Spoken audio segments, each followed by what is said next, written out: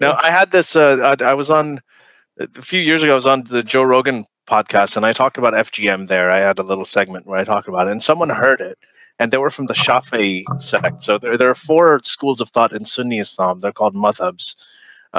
These are the Hanafi, Maliki, Hanbali, and Shafi'i. And in the Shafi'i madhab, FGM is compulsory, right? And that's what I was talking about. It's obligatory in that sect, and that sect is what you have in Indonesia and Malaysia, in places like Egypt and Sudan, where the rates of female genital mutilation are over 80%, over 90% in some cases.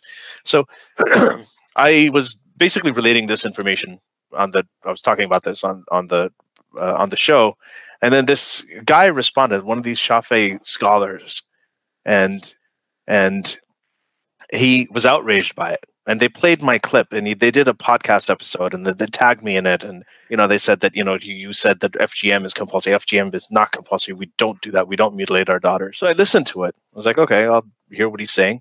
And the first 2-3 minutes is all about FGM is terrible. We don't do that. It's an invasion of the girl. But cutting is different. Oh my God.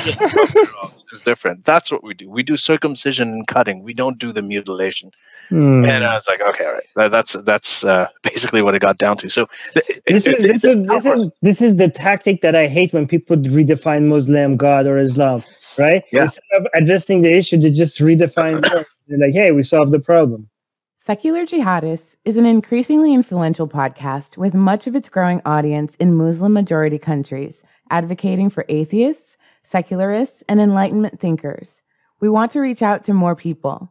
If we reach 500 patrons, we will be able to translate our shows into Arabic, Urdu, Persian, Bengali, Malay, Turkish, and other languages in these countries. Help us get there at patreon.com/SJME.